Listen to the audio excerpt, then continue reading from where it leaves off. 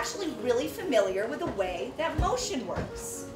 So Newton's first law of motion is that objects in motion stay in motion. The Young Scientist program is geared towards 4th and 5th grade students in USC's family of schools.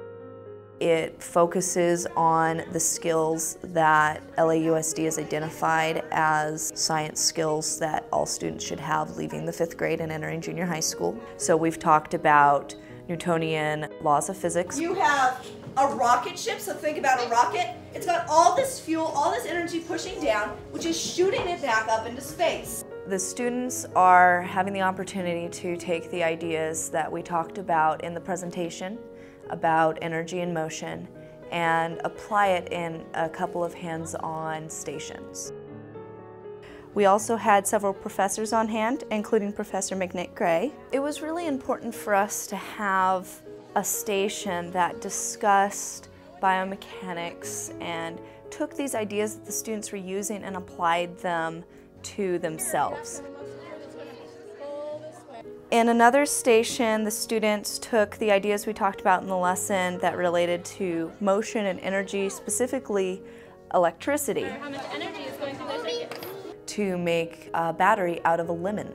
So they talked about how electrolytes that are specific to citrus fruits like a lemon allow them to use something as simple as a nail and a copper penny to create a circuit that can then power something like a light bulb.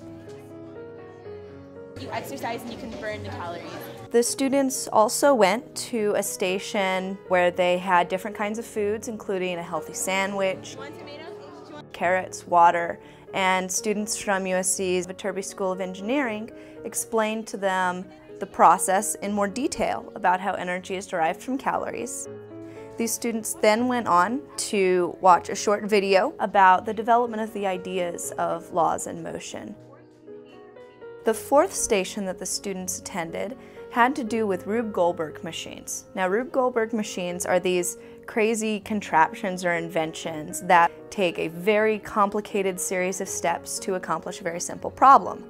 One of the Rube Goldberg machines that they built used a plank with nails in it, and they adjusted rubber bands across the nails to have a ball flow down.